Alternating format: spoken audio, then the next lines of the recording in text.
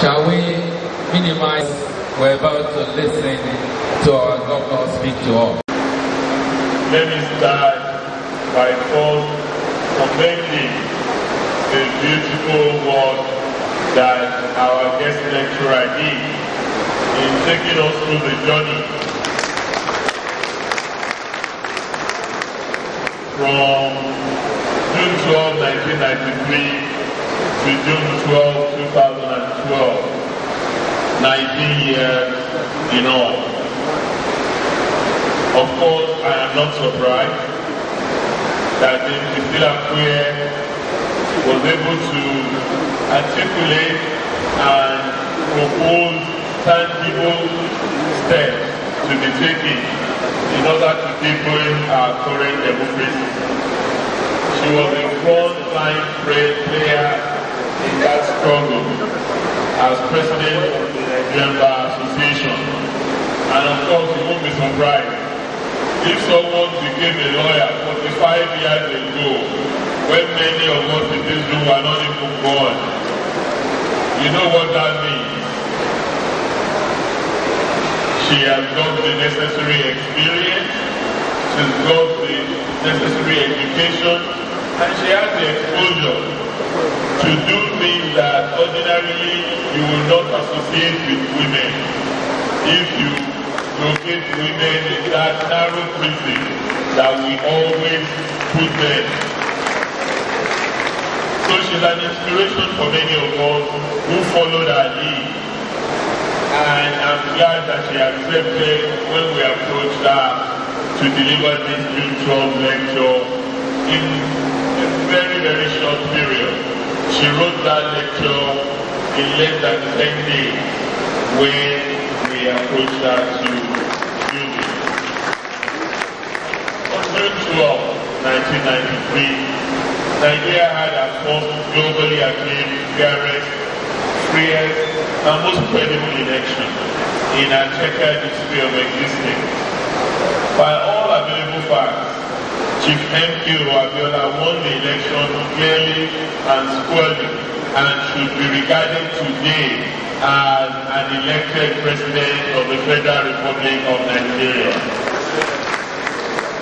So any honor done to Chief Abiola, whether we name my own old university, the University of Lagos, or the National Stadium after him, anything short of having his photograph in that Hall of Fame in Aso Rock as the former president of the Federal Republic of Nigeria, it would not be acceptable to those who voted genuinely and knew that he won that election.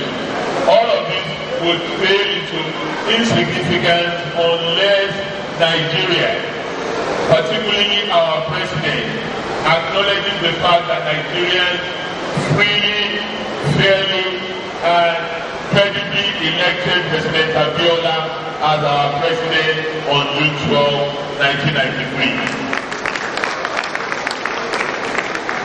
As I said recently, it's very easy to forget history, especially when we no longer teach history in our schools. Many of my young colleagues who were protesting at the University of Lagos a couple of days ago, of course, were toddlers. Some of them were 3 to 5 years old in 1993. If they were even born at all, these days that 15-year-olds get to university. So it is understandable that they do not understand the enormity of the role played by Chief M.K. Abiola in getting us to the point we are in today. And I've said it without any shadow of a doubt that there will be no 1999 today if there was no 1993 in Nigeria. And those of us who are seen as beacons of hope today, we were produced by that struggle.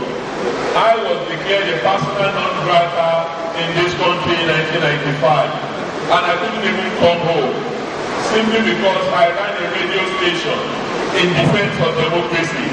I was accused of committing an offense called treasonable felony, and which was punishable by death at the time.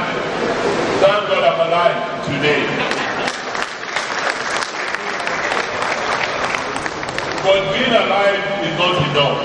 It is what I do with that existence, with my presence in this time, to acknowledge that I actually stood on the shoulders of giants, and the most gigantic of those giants of the time was Chimemfeo Abiola.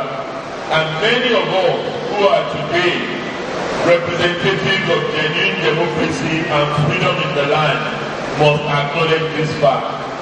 That is why the least we could do is honor him with a declaration of today as a national public holiday.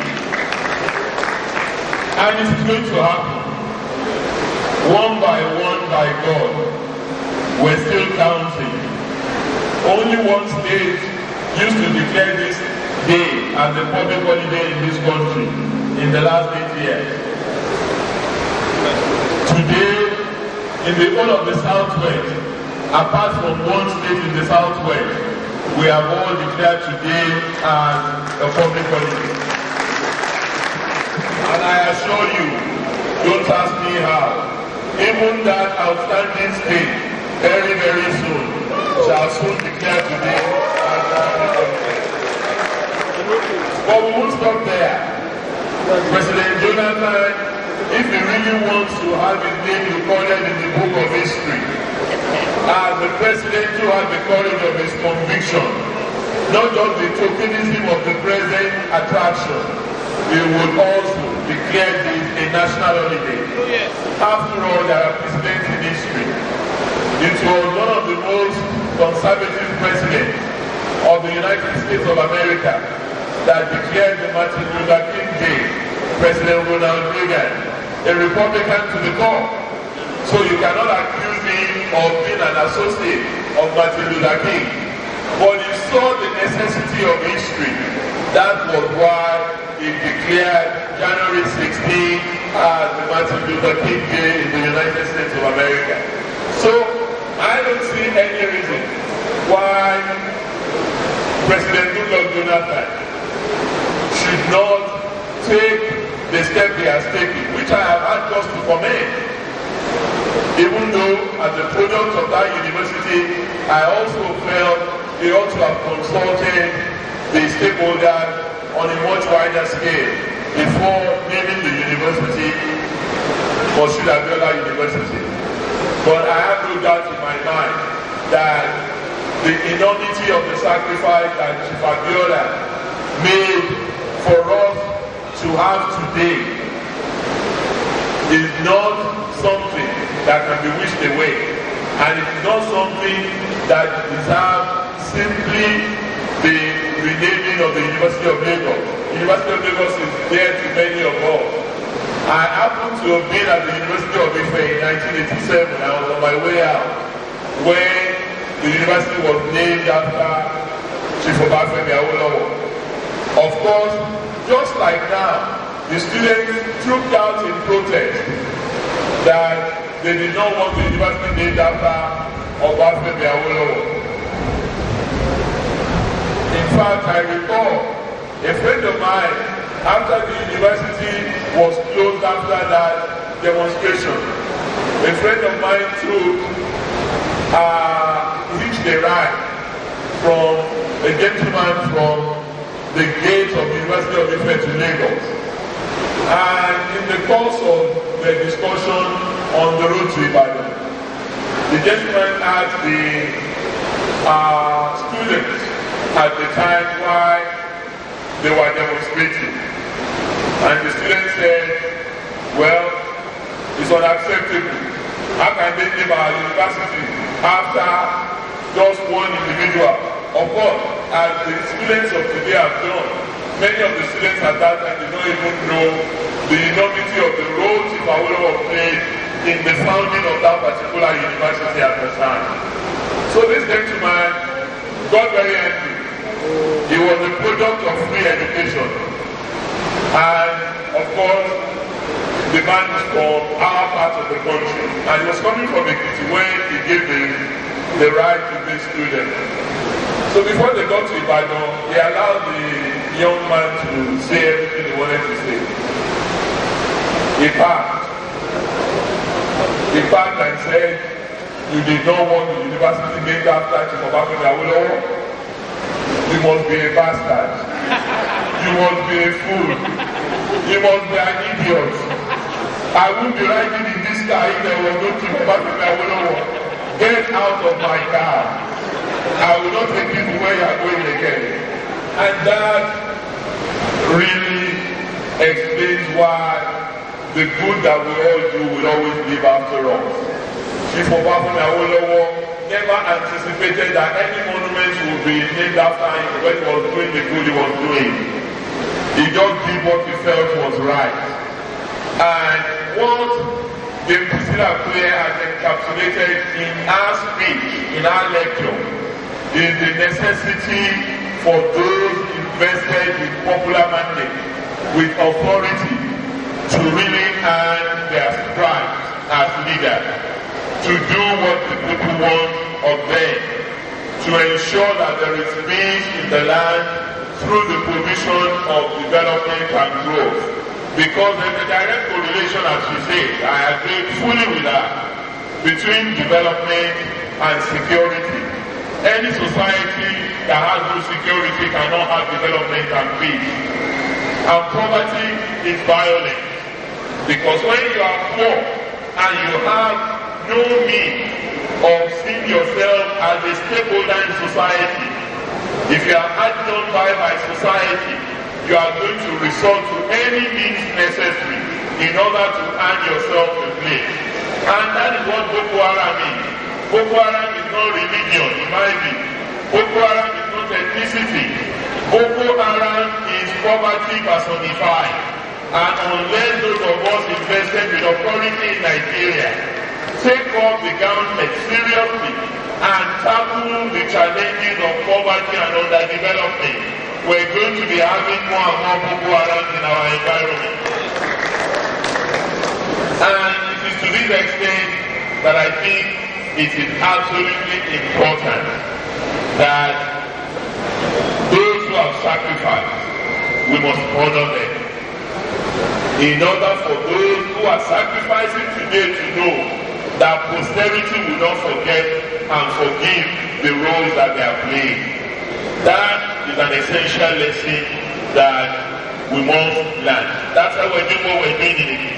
And that is why the old concept that Chief Abiola took from our leaders of yore, from Chief Obafemi Awolowo, in his farewell to poverty manifesto, is also what we are calling making poverty history in Ekiti State today.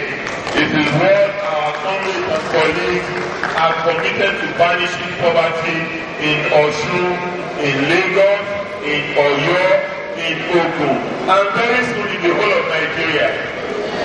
Be rest assured, we are working on it. I'm sure you are all aware of my movement around the country very recently.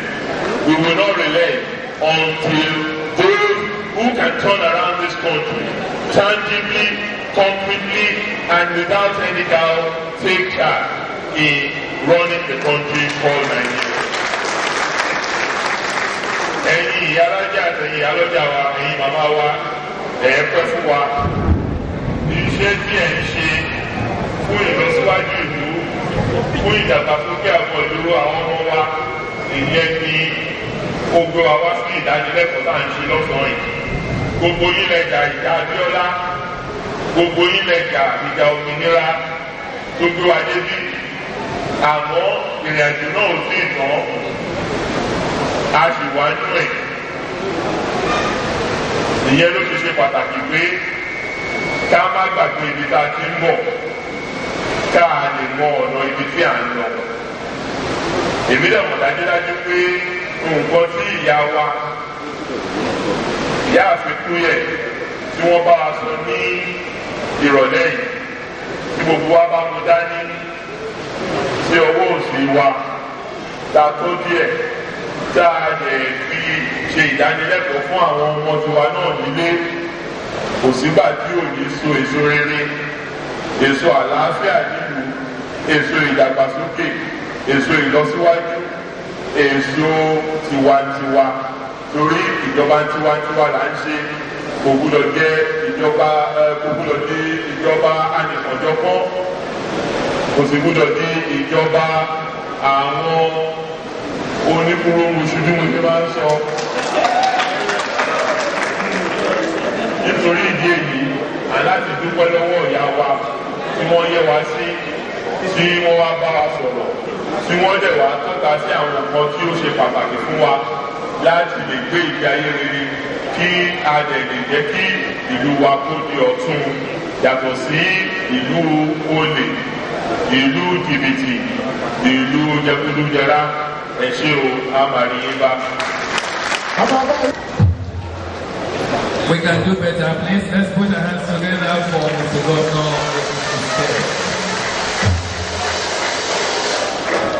Thank you very much.